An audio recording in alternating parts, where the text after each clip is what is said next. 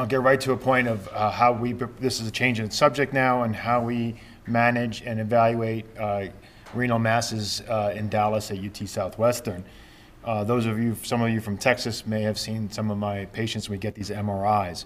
So I'm going to share with you how we use MRI to detect clear cell carcinoma and then direct patient care for all these masses.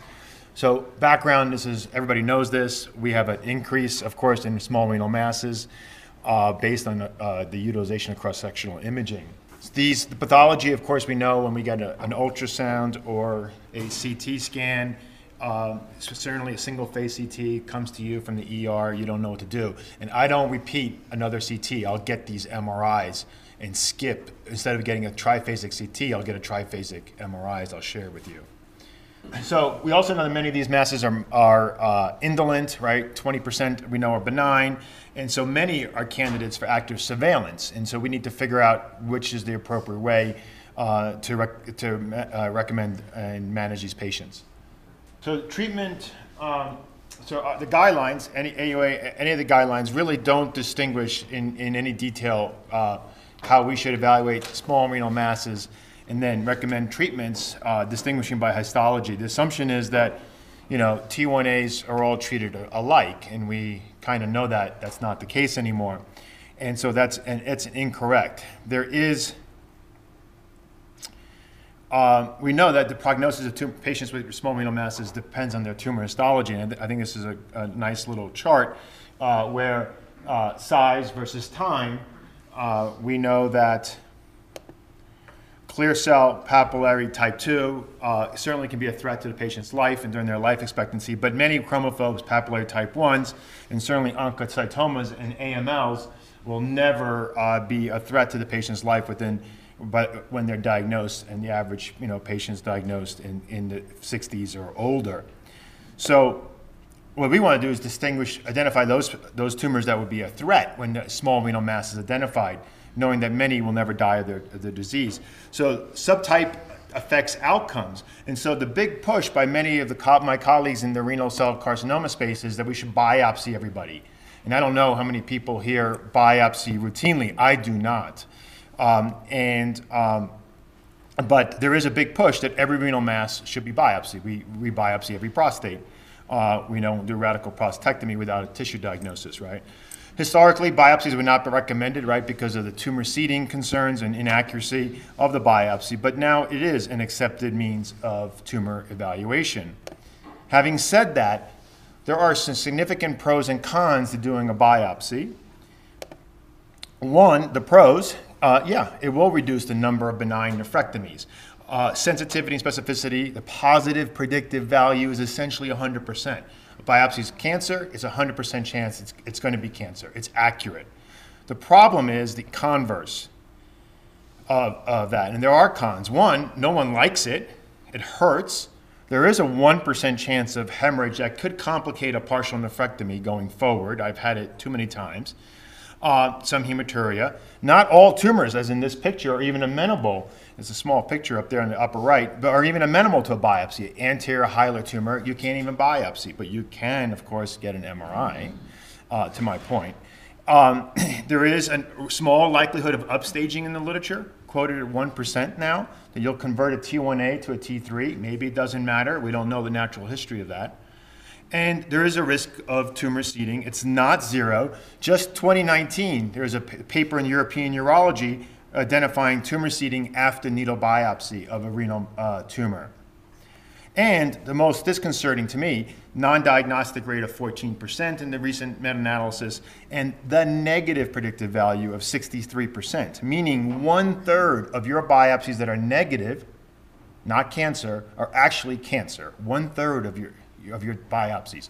So to me, that's an unreliable biopsy. The whole point is to find a negative, is to find a benign tumor, and you can't trust 1/3 of those results. So there's got to be a better way, and the better way to me is if biopsy is the gold standard, this is the platinum standard at UT Southwestern, and that is to get an MRI, and that replaces the role of renal mass biopsy. Standard MRI, really, we call it multiparametric because that's what they do for prostate, but it's T2 image, a T1 image, and then a T1 with the contrast enhancement. And these are all standard sequences. They're not research sequences. The thing that is challenging for your radiologist is to learn this algorithm. And if your radiologist learns this algorithm, it can help you as a clinician. And so I can share these slide sets with everybody. I think they're being shared, and I'm going to run through this. This is not what the urologist does, so I'm going to run through this really quickly. But basically, you want to rule out fat. You get a you want to assess if it's enhancing on the and T1, and then go on through this T2. You want to see if there's enhancing component in the tumor. I'm sorry. And then you look at, and I'll blow this up in a little bit more, blow up and see how we run through this. But you can see how every single tumor type would fall into one of these pathways. And so, for example, let's look at this. So here we're going to have an MRI that we're going to ask is the signal intensity on T2 versus, come it's not going forward, there, versus the normal cortex. This is a hyperintense tumor on T2. Then we'll look at T1 enhancement. Is it intense enhancement or moderate enhancement? And some of this is judgment. And the answer is it's intense. And then we'll go back on and look at the corticomedullary phase and look at, see if there's intravoxal fat. They can determine that even though you can't see the fat. And then, and this will be concluding that this would be a tumor that is a clear cell carcinoma. And so they can run through these algorithms. As you can imagine, here's the other end of the spectrum, a hypointense tumor. On T2 compared to normal parenchyma. We look at the enhancement on T1, and it's mild enhancement compared to the parenchyma. And when this comes down, it's most likely a papillary carcinoma. It's AML, but if you look at the small language there, it's very rare to be an AML, so we would conclude this is a papillary carcinoma. Conversely, about 10% of clear cells can be hypointense on T2. And if they are hypointense on T2, we can calculate something called the arterial delayed enhancement ratio. They'll do this at the corticomedullary phase. And you can actually get numbers for enhancement on MRI. And when they do so, and you calculate this arterial to delayed phase enhancement ratio, you can see that you can separate fat poor from clear cell carcinoma very well. And this is all relevant to these rare hypointense tumors because they can be intensely enhancing. And so, but this is hypointense to start. So is this going to be an AML or clear cell carcinoma? And as you can imagine, we can calculate this ratio. They calculate this ratio. The ratio is going to be greater than 1.5. So this is an AML. And the radiologist can go through this. The only problem is in the middle, which is why I didn't show you that. And this is in the middle of this, it could be anything. So then how do I use this in clinical practice? Well, first of all, we have published the accuracy per se and the performance numbers in terms of sensitivity, specificity, et cetera, for all tumor types. And as you can see, the numbers are not perfect, but they are literally as good as biopsy. So it appears to be a reasonable tool to identify clear cell carcinoma and papillary carcinoma. And so what we did for the surgeons who are not very smart is to develop what we call a clear cell likelihood score. So this is all I look at when I get a report, and I get this in every report. Definitely not clear cell to definitely clear cell, 1 through 5. And that will determine what I do. As you can imagine, the conclusion is if it's a 1, it's a papillary, I can observe that maybe. And if it's a 5, it's going to be clear cell, and I could treat that and recommend treatment for a 2-centimeter tumor or 3-centimeter tumor to that patient because I know it's a clear cell and I never biopsied it. So this whole flow diagram comes down to the bottom row here. You can see, you can't see my mouse, and I keep on pointing. So the bottom is the CCLS scores are populated. And that's the numbers that I get in my clinical practice. So we looked at how this performs in T1A tumors, looking across number of radiologists, and they correlate very well in terms of their performance. The inter-reader variability is adequate.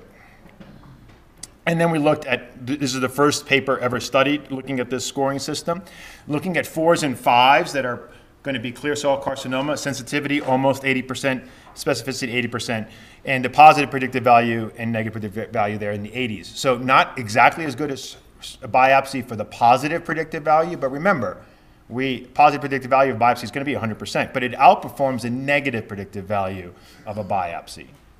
And then for clear cell, for CCLS 1 and 2s, we're going to be populated by papillaries, the positive predictive value that it is not a clear cell is 93%. Biopsy would be 100%. So almost as good as a biopsy on the other extreme, that you're confident this is a papillary carcinoma and not a clear cell carcinoma. So the most common false positives on the high end, the 4s and 5s that are clear cell, yeah, there's going to be some oncocytomas in there and some lipid poor AMLs, so 6%. But the other ones are still cancer, some papillaries and some chromophobes. So altogether, in the CCLS 4 and 5s, if you consider all cancer, when I get a 4 or 5, I know that 94% of those are actually cancer, of which the majority are going to be clear cell by far. But 94% of these are cancer.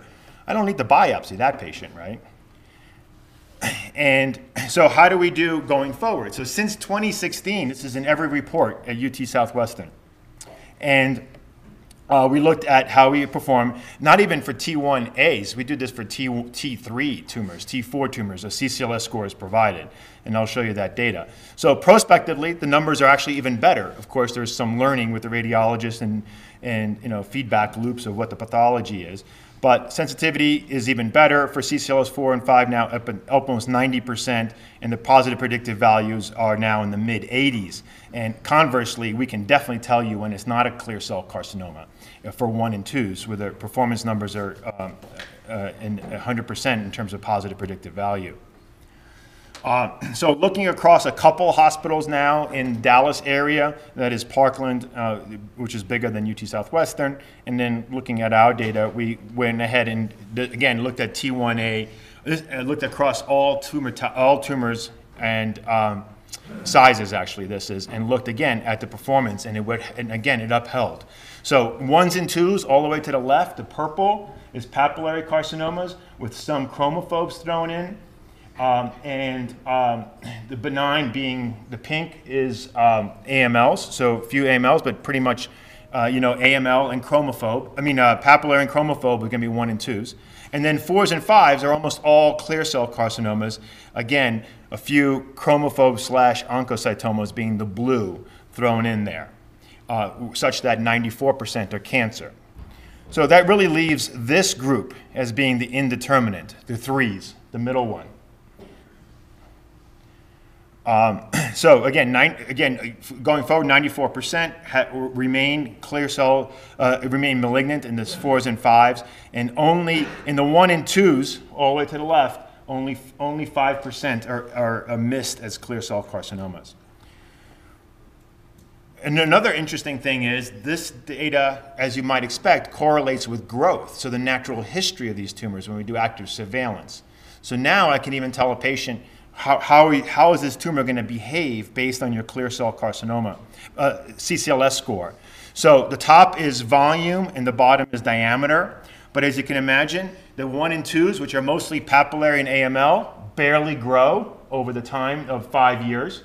And then the 5s being the most likely clear cells, which are probably the most vascular, the more clear cut, are the most rapid growing. So the 4s and 5s have the greatest change in volume. I'm going to tell you that this is going to grow in the next several years. And I can tell you that a 1 and 2 is not going to grow much at all in the next 5 years. No kidding, because we know they're papillary, we know they're chromophobe, or they're AML. And only the 3s, but even the 3, which is the most indeterminate, 50-50, it could be clear cell carcinoma, barely grow over time. So something about those clear cells are very different than the clear cells that are 4s and 5s, that they can still be watched. Even if you have a 3, I get a 3 back, I'm saying we're going to maybe watch this or whatever we're going to do, because I'm not as scared about missing something that's rapidly growing and progressing. Cost, by the way, cheaper than a biopsy. So at UT Southwestern, these are real dollars to do a multiparametric MRI. Now, the charge is greater, but the cost is only $500. the ultrasound biopsies, $2,000, and a CT-guided biopsies over $2,300 in cost to do that. So it's cheaper to do an MRI. And if we look at that, what are the numbers? If we take our 115, our very first paper, 115 patients, and if we did a biopsy in everybody, it would have cost us, some of my colleagues around the country, you've seen it, other CME lectures advocating for biopsy, it would be another $250,000 in cost for 115 patients. And if I did an MRI in everybody and then only biopsied select patients, as I'll show you, we cut those costs by more than 50%. So this is my algorithm and how I practice, as I've already hinted to. This is all the performance of MRI in circles, mean the number of patients, the number of cases, and of course the malignant is orange and the benign is blue. And as I made the point, if I get a CCLS 4 or 5, I consider intervention in those patients without biopsy, because I'm confident that 94% of those are going to be malignant. And remember, a biopsy negative predictive value is only 63%, so I'm not going to trust a negative biopsy in a CCLS 4 and 5. It's just too much of an error. Now, the majority, 90%, are clear cell, but you're still going to pick up a few of those rare papillary chromophobes. Then, the CCLS 1 and 2s.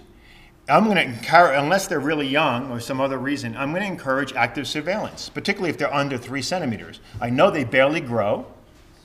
And I know that 96% of them are not going to be clear cell carcinomas. They're going to be either papillary or chromophobe in the rare AML. And so I can recommend surveillance quite confidently for those patients, and they also don't grow very, very quickly. And so that really leaves me the only indeterminate group, which is CCLS3 there, where you can see across the board, about 25 to 30% of those circles are benign. So we enriched the benign population to a subset of patients, and in that 30% of CCLS3s are benign. So that might be the only one I do a biopsy on. If it's 3.5 centimeters and it's a CCLS3, I'll do a biopsy. Obviously, if it's a 1 centimeter, 2 centimeter, I'm going to watch it because I know those growth rates were really slow.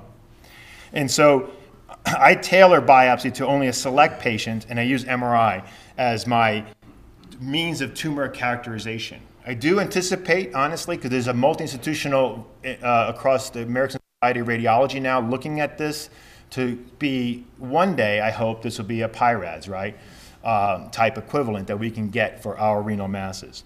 So anyway, the CCLS as it stands now, I think is reliable. I hope I made that point.